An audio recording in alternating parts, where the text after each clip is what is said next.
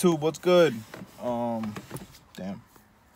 COVID got me looking rough out here, but I'm in the 8th gen right now. I just got home from work. I just wanted to talk to you guys about the hatch and the 8th gen actually.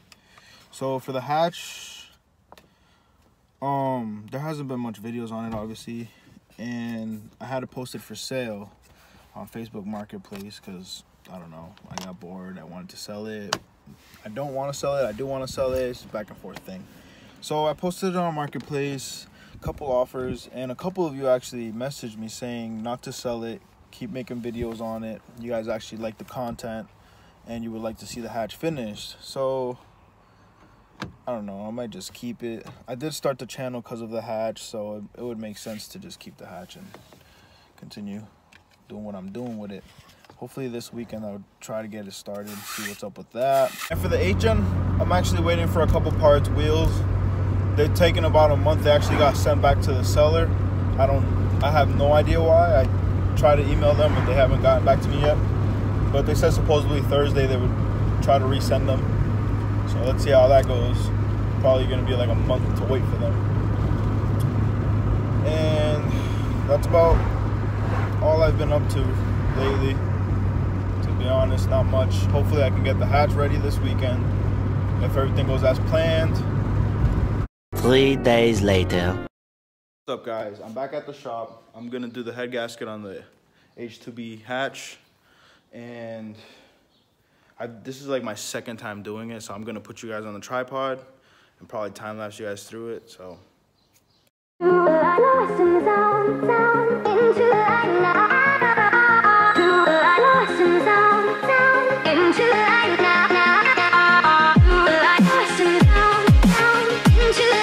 studs in and the head gasket in. I noticed that this one right here sits a little lower than the rest of them. I don't know if it's an H thing or I don't know. Let's see. We'll see if it leaks from back here or anything. So guys, I just put the head on, torqued everything down to spec. I had my uncle come and help me. I'm gonna start it up tomorrow because I gotta get a valve cover gasket because I just placed that on. I don't want to reuse the same one. The next day.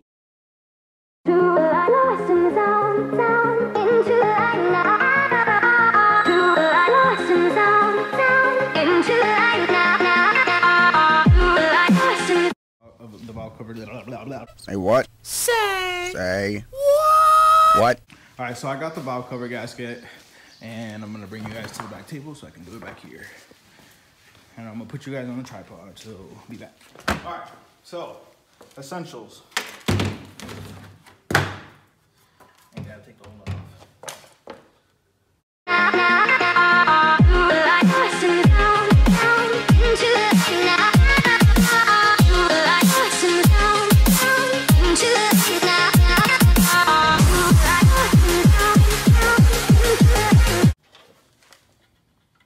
And with the razor blade, you want to take off all the extra silicone RTV.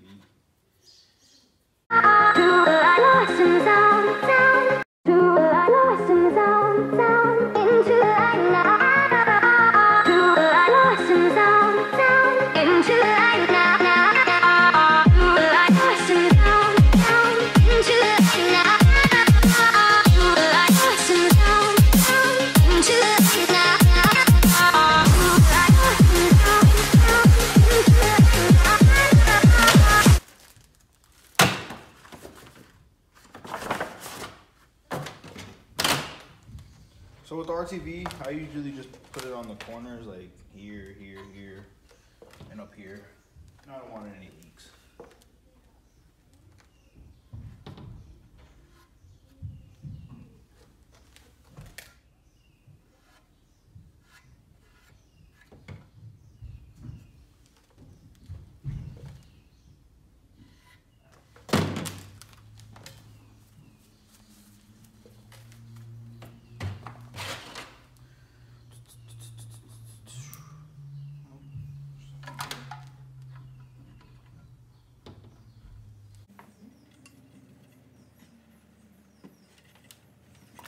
All right, so for the O-rings, same thing.